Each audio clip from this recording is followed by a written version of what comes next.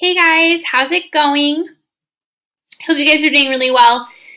We're back for day 14 of math lesson today. So we are going to go ahead and dig in again, starting with our word problem. We're keeping it the same every day. So paper and pencil, pause it if you need to. You guys know by now. So here's our word problem. Dakota is decorating her bedroom window. The window is 8 feet by 6 feet. She wants to cover the window in yellow fabric. How much fabric will she need? She has decided to decorate her kitchen window with the same fabric. The kitchen window is the same size as her bedroom window. How much fabric will she now need to cover both windows? So go ahead and pause it, work through it. When you're ready, go ahead and press play, and we're going to talk about it. All right, so you're ready. We're going to talk through this problem together. So you should have your two answers, one for how much fabric she's going to need for the first one, and then for the second question, how much she's going to need for both windows now. All right, so here you can see that she's going to need 48 feet for the first one. And then now, to double that, because she now has two windows, 48 plus 48 is going to give you your 96 feet for both windows. All right, if you want to see some more of this, you can pause this. Again, those Greg Tang resources for those word problems, that link is that first, that lesson 11, okay? That first link on lesson 11, you can always have some more word problems that you can create and be working on if you want some more word problems to work on, okay? Another day of telling time to the nearest minute, okay? So you pause this video, lesson 14, link number 1. I want you to watch a video about telling time to the nearest minute. When you're done, I want you to come back. Today is a short lesson that we're just going to kind of review again, telling time to the nearest minute. So come right back whenever you're done watching that video.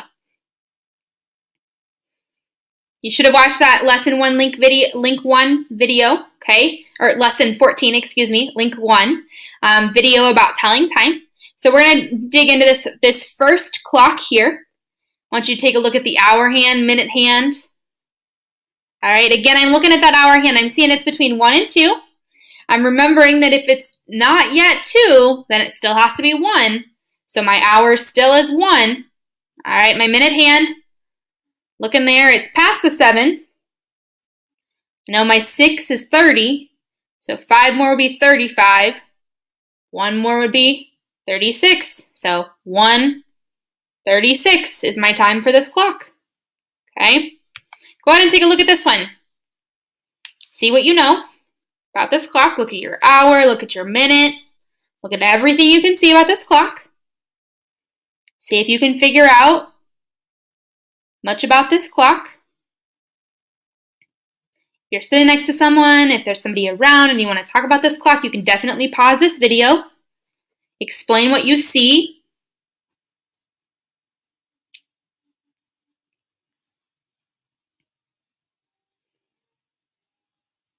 All right, maybe jot down what time you think it is on this clock, and we're going to talk about it.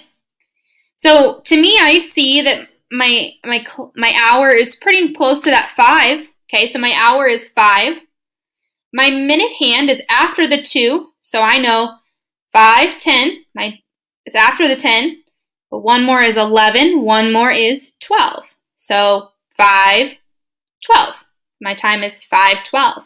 Okay. If you were to explain this to someone, or maybe jot down how you figured that out, how would you do that? Pause this video, jot down how you would explain telling time to somebody, or if somebody was given this clock and you had to describe to them how they would tell time, jot down maybe a description as to what would you do first, what would you do next? What if they were confused? How would you help them? Okay. Pause it, and when you're ready, you can press play. Hopefully you have a really good description about how you would help others to be able to tell time. Hopefully it starts with that hour hand, looking at your hour, figuring out if it's in between 2 numbers, going back because it's not quite that next hour yet. Looking at that minute, counting by 5s for those big numbers, and then if it's in between, looking at those dashes to count by 1s at that point, okay? This last one I want you to try on your own, okay? Jot down, pause the video if you need to, jot down what time you think it is. Press play when you're ready. All right, I noticed that the hour hand is in between 2 and the 3. But is it 2 or is it 3? It's not yet 3, so it's still 2, okay? That's how I know. And then I have my minute hand over here. I know my 9. A 9 is 45 minutes. So I got a 45, and then it's in this dash right here is, oh, well, that's one more, 46. So I'm 2:46. Okay, you should have wrote down 2:46 for you, okay? All right, additional learning opportunities for you. You can review any of those resources from the previous lessons, so lesson 11, lesson 12, or lesson 13. There's those links on the website for you that you can take a look at those. Any other telling time opportunities would be great for you. Always reviewing, learning how to tell time is really important. We're going to dig into something new tomorrow, still about telling time, but it's a little bit deeper. So we have to learn how to tell time before we can kind of move on to that. So if you need any extra help on that, those are definitely some links that you can work on about telling time, okay? Those are definitely really important resources for you. And if you ever need help on those word problems, go back to that lesson 11 link number 1 for those Greg Tang word problem creators for you to work on those. All right. Can't wait to see you guys tomorrow. And I hope you guys are working on telling time at home.